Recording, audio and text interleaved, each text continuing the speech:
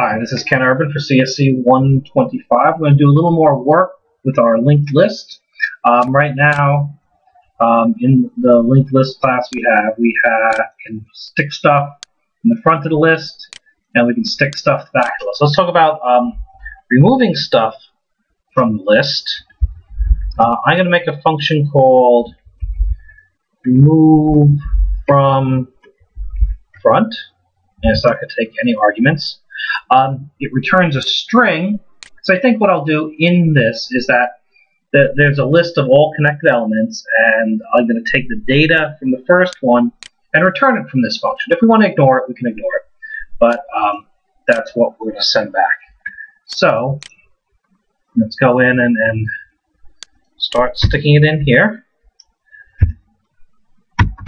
It's a member of the linked list class, so we have to put the linked list class in front of it. And let's go out into main, and then we have inserted front, and then print out the list. And then we could do like right,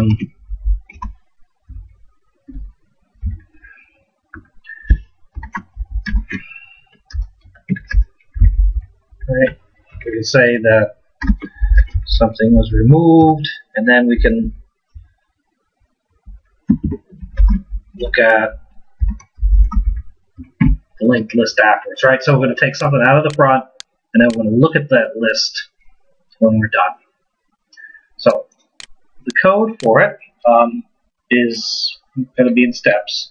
We're going to have to kind of hang on to things for later on, just so we don't like kind of lose track of them. I'm going to need a node pointer. Oops, I hit caps there. Let's call it delete me. This is going to be the node that's going to be deleted, and I'm going to make a string called return me. This is a value that's going to go back. Right, so we'll use those later on.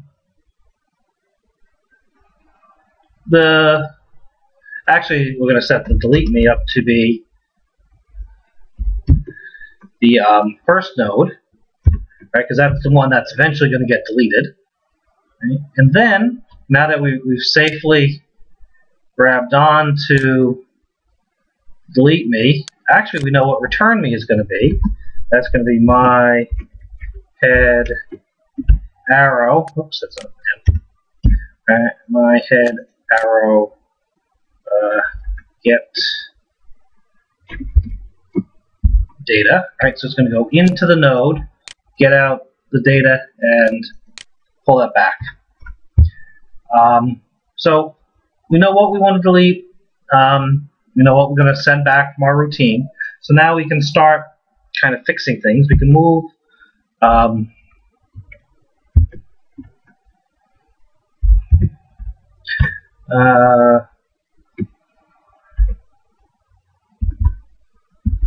so we can go. Oh, wait, wrong. That's why it didn't work. My head get next, right? So we'll move that up there. Now, when we're removing it, we need to take into consideration the fact that we may be going from one element down to no elements, which means that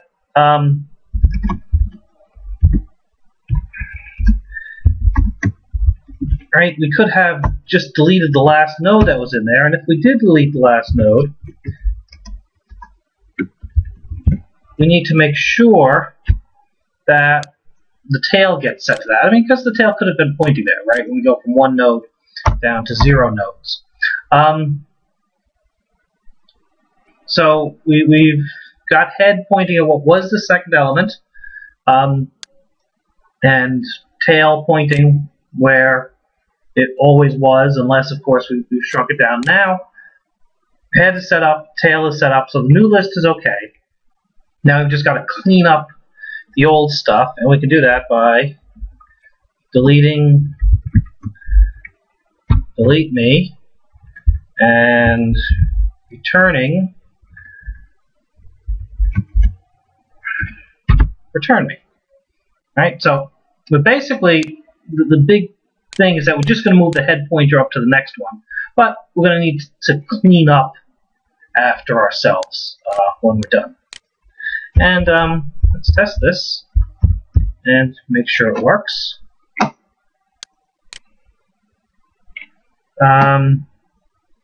Let's see. Oh yeah, head is a pointer, so I need an arrow there. I bet you have been screaming that for 10 minutes now. There we go. Okay, so it says the beginning was removed, so now it contains the middle, the first end, and the second end. I mean, of course, we would need to kind of test this a little more thoroughly, but if you can do that on your own, you don't need to watch me do that. Thank you.